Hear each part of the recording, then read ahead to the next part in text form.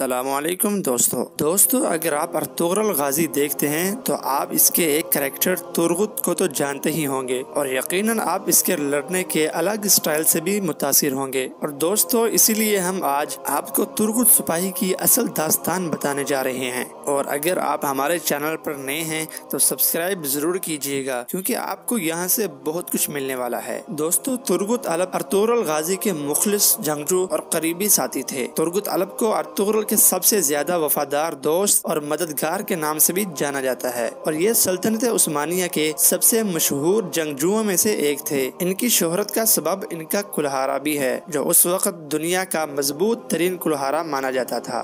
عثمانی سلطنت کے غازیوں کی فہرست میں بھی ترغت الپ کا نام شمار ہوتا ہے۔ دوستو ترغت الپ کا ایک ہی بیٹا تھا جس کا نام الیاس تھا۔ ترکی کے ایک علاقے میں ان کے بیٹے کے نام پر مسجد کا نام بھی الیاس بے مسجد رکھا گیا ہے۔ دوستو اگر آپ کو الپ نام کی سمجھ نہیں لگ رہی تو جو الپ لفظ ہے وہ ترکی کا لفظ ہے جس کا مطلب سپاہی کا ہے۔ ارطغرل غازی کی انتقال کے بعد ترغت الپ نے ارطغرل غازی کے بیٹے عثمان غازی جو سلطنت عثمانیہ کے بانی تھے ان کی حمایت بھی جاری رکھی اور جنگیں لڑتے رہے۔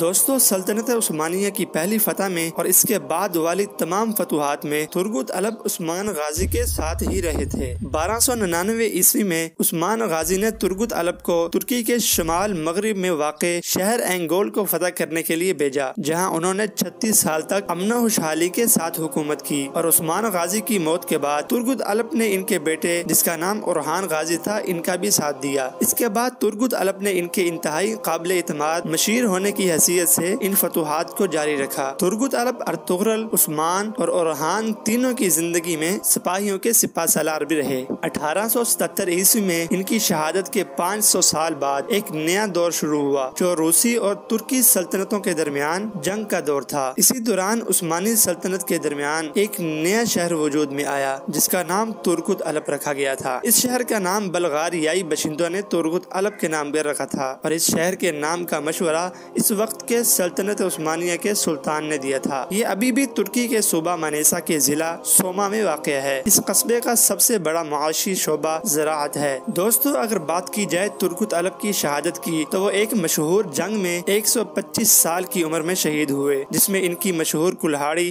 ان کے ہاتھ میں ہی تھی۔ انہیں ترکی کے ضلع اینگول کے گاؤں ترغت الپ میں سپرد خاک کر دیا گیا، اور ارطغرل غازی کے مقبرے کے باہر بھی ان کے نام سے ایک قبر موجود ہے، لیکن وہ قبر اعزازی ہے، اصلی نہیں ہے۔ دوستو ترکی کے ٹی وی چینل TRT1 پر نشر ہونے والی دریلش ارطغرل سیریز میں چنگیز کوسکن نے ترغت الپ کا کردار ادا کیا، اور اب یہ توقع کی جا رہی ہے کہ وہ ترکی کے دوسرے ٹی وی چینل ATV پر بھی کرولش عثمان سیریز میں ایکشن کرتے ہوئے نظر آئیں گے۔ لیکن اگر وہ کرولش عثمان میں نہ آئے تو ڈرامہ نگار کی بہت غلطی ہوگی، کیونکہ اصل تاریخ میں ترغت الپ عثمان کے ساتھ ہی رہے تھے۔ تاریخ کو جاننے والے بھی اس چیز سے ہوں گے۔ دوستو اگر ویڈیو پسند آئے تو لائک کرنا مت بھولیے گا۔ جلد ہی ایک نئی اور مفید ویڈیو کے ساتھ دوبارہ حاضر ہوں گے۔ اپنا بہت سا خیال رکھیے گا۔ اللہ حافظ۔